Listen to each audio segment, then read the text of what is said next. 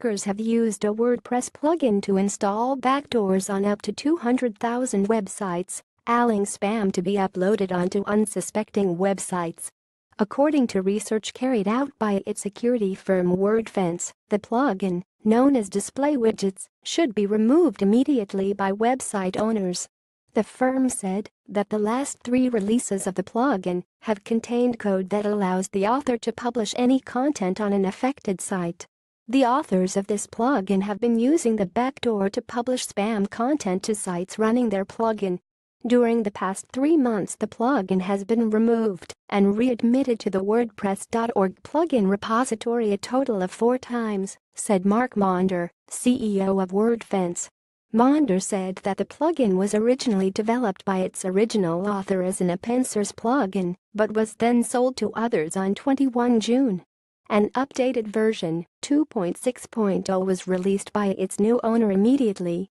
WordPress was informed by David Law, a UX-based SEO consultant, that the widget had begun installing additional code and then started downloading data from Law's own server.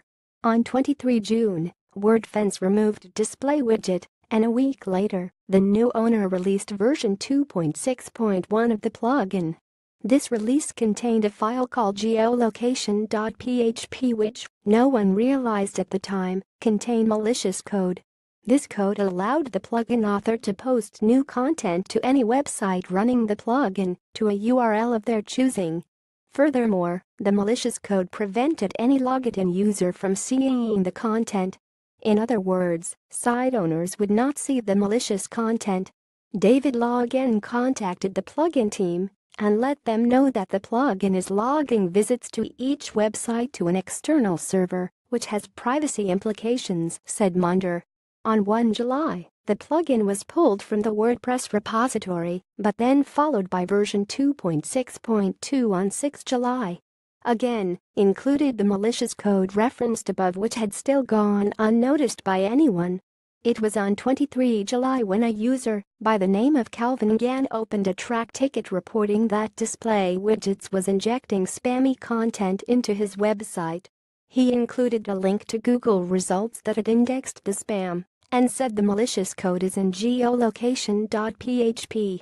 The authors of the plugin are actively maintaining their malicious code, switching between sources for spam and working to hide the domain they are fetching spam from, said Maunder. The widget was removed permanently on 8 September, but Maunder tracked down the plugin's new buyer to a service called WP Devs, which buys old and abandoned plugins. His investigations found that the company appears to be run by one person in the US and possibly another in Eastern Europe, judging by linguistic errors made by the poster. Maunder said that people in the WordPress community should not start any witch hunts. Occasionally plugins change ownership and very rarely, that doesn't go well. That appears to be what happened in this case, he said.